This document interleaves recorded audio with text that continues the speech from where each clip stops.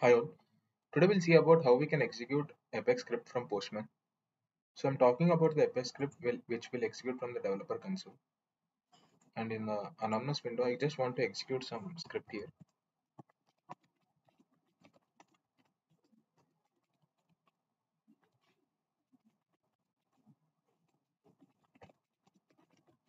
So that same script, I want to execute this in Postman. So how we can do that, let's see.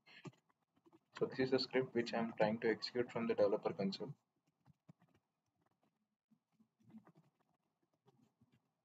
So if I click on execute, it will create a new account for me. And you can see this is the ID. And now I just want to execute this script from my Postman tool. So for that, we're going to use tooling API. So basically, tooling API is something which will give you the fine-grained access to the org's metadata.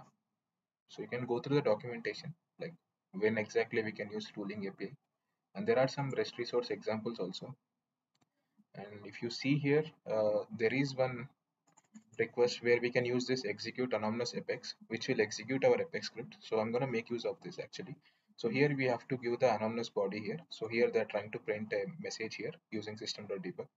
The same way we'll try to execute the same script from the Postman. So for that, I'll go back to my Postman and I'm gonna create a new request. I'll just say, I'll just save this first. So I'll say that as tooling API demo.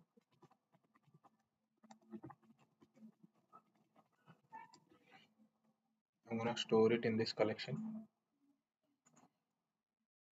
And first thing is the authorization. So uh, I already have one connected app in my org, and I'm gonna use the same connected app and generate an access token. So here I'll try to generate an access token to my org. Yeah, I got my access token here. I'll just copy this and I'll paste it in the authorization section bearer token and I'll give the token here.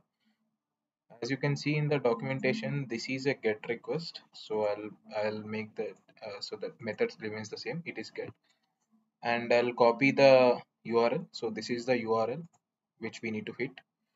So I already have the copy which has the my domain appended to it. So this is my URL. I'll go back here and I'll paste it here. Now here we have to provide our anonymous body. So like I just copy this and I'll give this.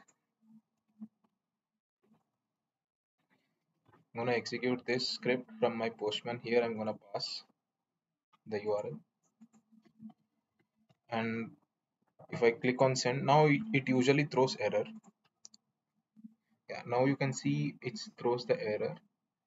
Compiled is false and success is false, and the compile problem is unexpected token. And if I run the same script here, it will execute. The reason for this is like we have to convert the strings into the URL encoded. So basically, URL encoding is necessary. Like it will just replace the some characters.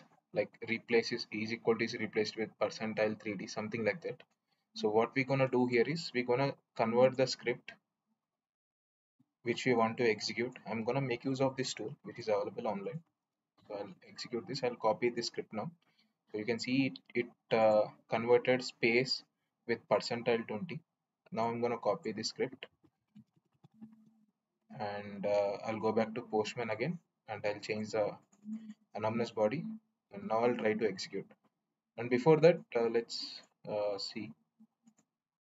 So I'll just click on send and you'll see once. So you can see the success is true and compiled is true and there is no error actually. There is no exception message and you can see a log got generated in my developer console.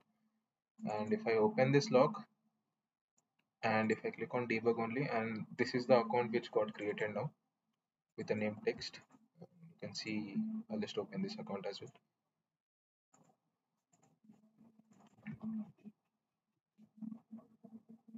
Yeah, this is the account which got created.